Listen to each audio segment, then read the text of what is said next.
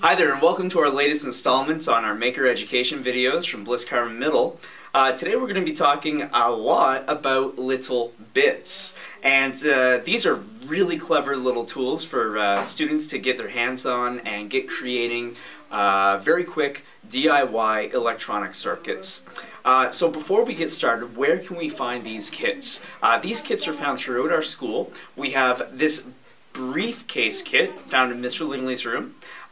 We have all of these kits found in the Makerspace in the library, but also on the Makercart in Mrs. Lingley's room. We have quite a collection of little bits as well. Today I'm going to walk you through just the base kit.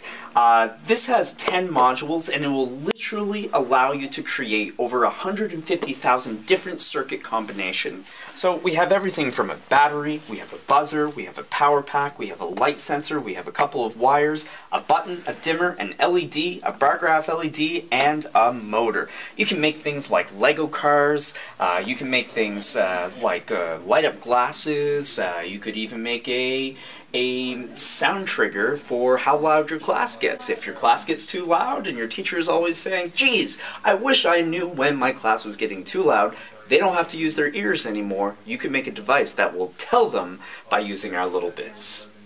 So let's get into this idea of circuitry a little bit. As you can see, there are different colors with our little bits. The green bits do something. The blue bits power something, the pink bits change the way that the green bits function, and the orange bits allow you to extend your circuit. Let me show you what I mean. The simplest circuit that you can make is one green bit attached to a power bit. Now, I'm not sure if you can see this, but on all of the little bits we have the connector circuits in the middle and strong rare earth magnets on either side that literally draw in your other bits. All you have to do is line up this small engraved X on the bottom of each of these little bits and they snap into place using the magnets. Now once we're ready to start our circuit, we simply switch on the on switch and there we are, our circuit is activated. That's a circuit with simply one green bit. Let's see what will happen if I throw a light sensor in there, a pink bit, and then we snap the green bit on there as well. We power it up. This one is set to light mode. When I place my finger over it, of course it senses the dark and it turns the bar graph off. You can see that the bar graph is measuring the intensity of the light sensor, and so the more light that I let in, the higher the bar graph goes. So that's pretty neat. Now we can easily swap out, without turning the circuit off, swap out the bar graph and swap in the buzzer. Are you ready for this? Wow, that's annoying. So imagine all the things that you can make with it. And then finally, the orange bits allow you to extend your circuits, and you're going to want to be able to do this, especially when you create more complex designs, such as wiring a doorbell. You may not want your little bit power source to be directly next to your LEDs, and so these wires, you can extend your circuits to any length that you want. To get you thinking about the projects that you can do, I've assembled my favorite green little bits. In fact, I've assembled all of them that we have here at Bliss Carman. There are things that make sounds, there are things that move, and there are things that light up. And I'm going to take you through all of them right now. So we have everything from a bright LED, a buzzer, a bar graph, a number readout, a red, green, and blue LED that you can change in any color that you want, a vibration motor, a DC motor, you hear that? Spin, a servo,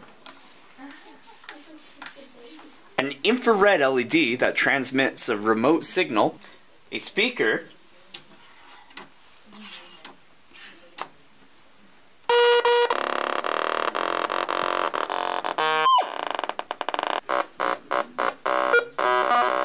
a light wire. If you look really closely, it lights up blue. You see that? It doesn't make that sound effect though.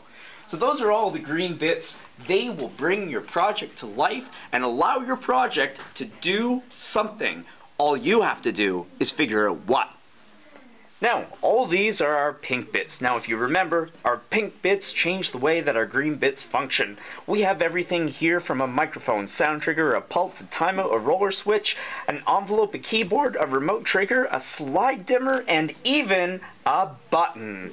If you use these in your project, they will change the way that your project functions and the way that users interact with your projects. Now, one of my favorite parts of using littleBits is you need no computer, no internet, no smartphone, just a 9-volt battery and your imagination. We're going to talk a little bit about how you take your circuits and put them into your projects. Another great thing with littleBits is they come packaged with an idea manual. If you're stuck trying to think about a project to start with your littleBits, look no further than their catalog that takes you through, much like Lego, an instruction manual step by step on learning the basic projects that you can make with your littleBits. If you're looking for some project inspiration, littleBits has an amazing website where you can learn all about their product, and that's located at www.littlebits.cc. Once you're there, you can take a look at how the littleBits work. You can order littleBits as well. And in particular, what I enjoy looking at is the Maker Hub, where you can search thousands of projects that you... Alrighty, and what we have here, we've got a very simple circuit that involves a power module, a sound trigger, and a DC motor. As soon as I make a little more noise than what I am, I bet you our project is going to start springing to life. And I bet it's going to ask you a question. Let's take a look! I love using littleBits. Alright, ladies and gentlemen, that is littleBits. We're very excited to see what you are going to make with a little tape, scissors, glue, and imagination.